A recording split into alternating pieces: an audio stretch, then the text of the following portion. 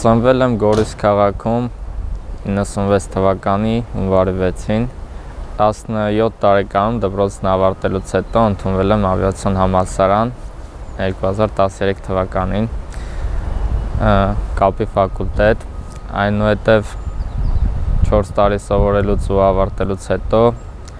անցել ծառայության որպես լեյտենանտ Ջրականում, որ սկսեց պատերազմը, արդեն 3.5 տարվա ծառայող էի։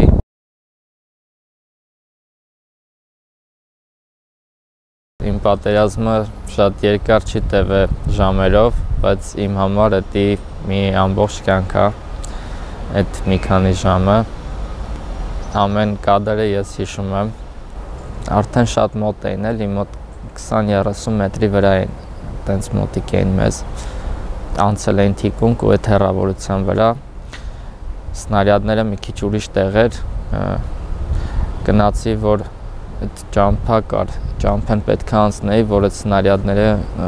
տայի կամբատին, որ ինքը նորից կրակեր, գրանատամյոտը ինքն էլ վերցրել էլի, որ կրակեր։ Ու այդ ընթացքում այդ ճամփենը անցնելու պահին ստացա վիրավորումներ։ Այդ պահին չզգացի, ճամփեն լրիվ անցա ու միանգամից sense մի հատ հոսանք անցավ ոնց որ մեջովս ու հասկացա, որ ձեռս էլ չեմ կարող բարձրացնեմ։ Նույն պահին է եղել երկու վիրավորումներ։ Վիրավորում ստացել էի նաև մեջքի շրջանում, որը այդ պահին չէի էլ զգացել ու շատ երկար մի 2 օր ես չէի էլ ուշադրություն դարձրել դրան, բայց ինքը շատ թեթև վիրավորում չէր։ Վիրավորումից հետո օգնություն ցույց տվեցին ինձ, հետո քանի որ անցել էին մեր թիկունք, ես էլ այդտեղ ճամփաները լավ գիտեի, կարողացա հասկանամ, որ ուղղությամբ գնամ, որ հանդիպեմ շտապ օգնության մեքենային, էլի։ Մեր ջոկի հրամանատարներից մարդ կար իմ հետ, ինքը օգնեց, վիրակապեց, քանի որ պետք էր ընդ ջոկի հրամանատարի տեղը, խնդրեցի, որ ինքը հետ գնա, ասացի ես մենակով կեթամ, ինքը գնաց, ես էլ գնացի ուրիշ ուղղությամբ, որ շտապ օգնության մեքենային հանդիպեմ, հետո իմացա, որ մեր շտապ օգնության մեքենան տրակցրել են, որ գնացել են դեպի թիկունք, դե ճանապարհով են գնացել, ճանապարհով էլ մեր մեքենաները գալիս էին, տենց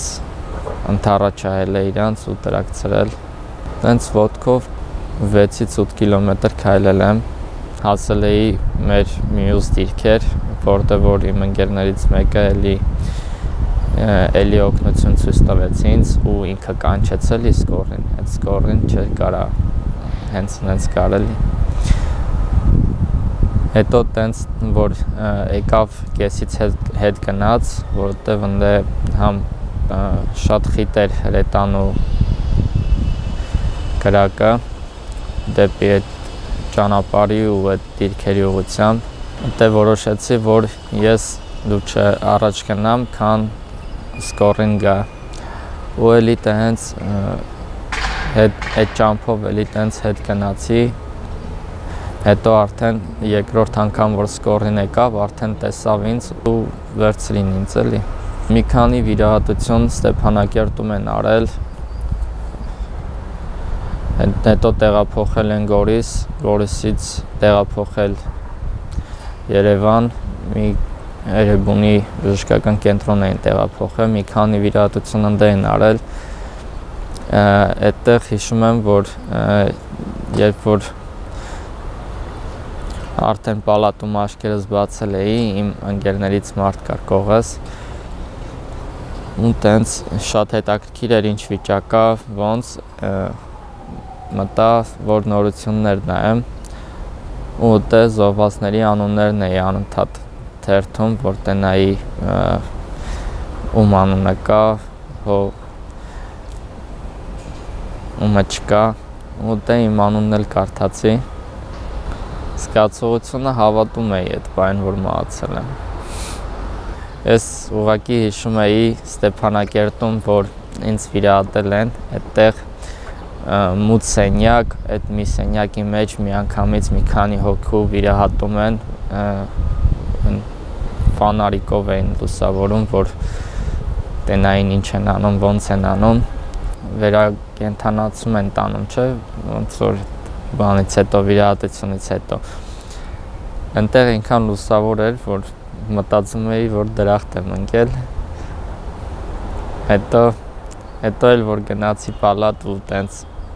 նորությունները նայելուց իմ անունն էլ մեջ կարդացի, լրիվ հավատացի, որ իրոք մահացել եմ։ Հետո արդեն որ մամային, պապային տեսա, ասի ես որտեղ եմ, ասացին, որ հիվանդանոցում ես, ոբշեմ վիրահատել են, նորմալ է սա, ասի լավ։ Դե լրիվ ռեալ էր մահանալը, դրա համար էլ չէր հավատում, որ սա է մնացել։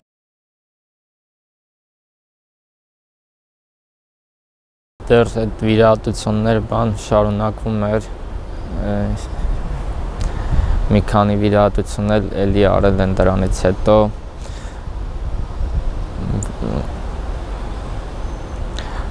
դա հասկացա, որ այդ մասնագիտությամբ ես էլ չեմ կարող շարունակեմ, պետք է նոր մասնագիտություն, ու այդտեղ հանդիպեցի տիկին Լիլիթին, մտքի զարկ հասարակական կազմակերպության տնօրեն, ինքն ու իր ամուսինը ասացին, որ ծրագիր են ուզում անեն, որը իմ դուրը շատ եկավ, օգնել վիրավոր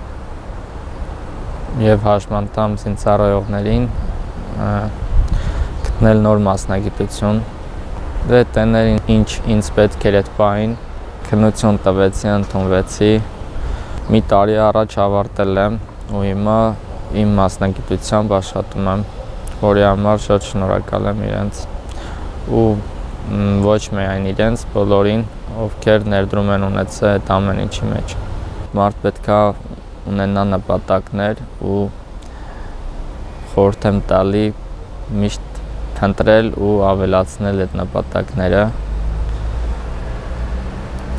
Այդ նպատակներին հասնելով հասկանում ես, որ առաջ ես գնում։